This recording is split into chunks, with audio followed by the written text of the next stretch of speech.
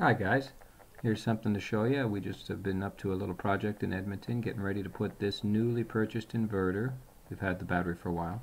The inverter will go into our trailer and we can run our appliances from that when we're not hooked up to the shore power.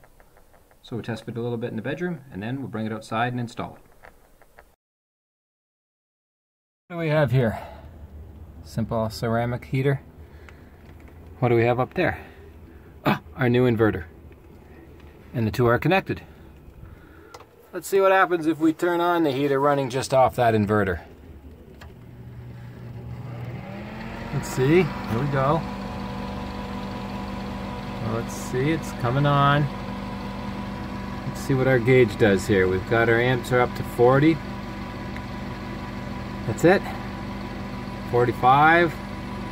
Kind of thought it would draw more than that, to be honest with you.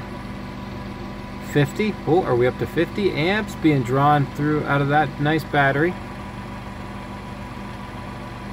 Oh, and wait, it's getting to be even more. Will we reach 60 maybe? Oh yeah. I guess we do.